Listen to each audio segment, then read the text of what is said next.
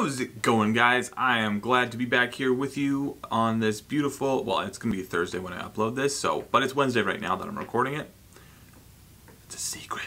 Don't tell anyone I record on Wednesdays. I hope you are having a wonderful Thursday if you are watching this on Thursday, and if you are watching it on a day that's not Thursday, well, I guess that day could be okay too.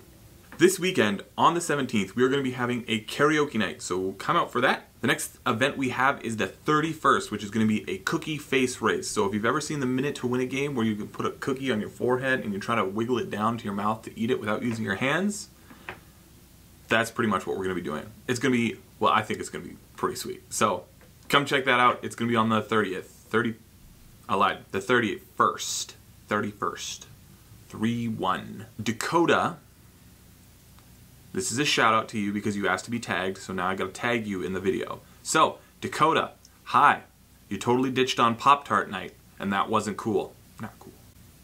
We have a brisk iced tea for the prize fridge this week. Chase, if you're watching this, you can't win it this week because you won it last week, and I just feel sorry for everybody else because you're just cleaning up, and it's just sad for them. So, Chase, you can't win it this week, but everybody else can. Brisk iced tea, the code phrase is going to be Guatemala.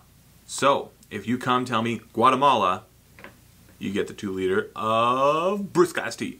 So yeah, that's the thing. Once again, we are getting prepped up for March Madness. That's going to be coming up in, surprise, March. There's going to be a float coming up. We're going to be entering another float in the parade this year. So if you've got any brilliant ideas of how we should decorate the parade float, let me know. You can comment, message, whatever floats your boat. Other than that, keep it locked, keep it real, and most of all, remember to floss your teeth. Peace.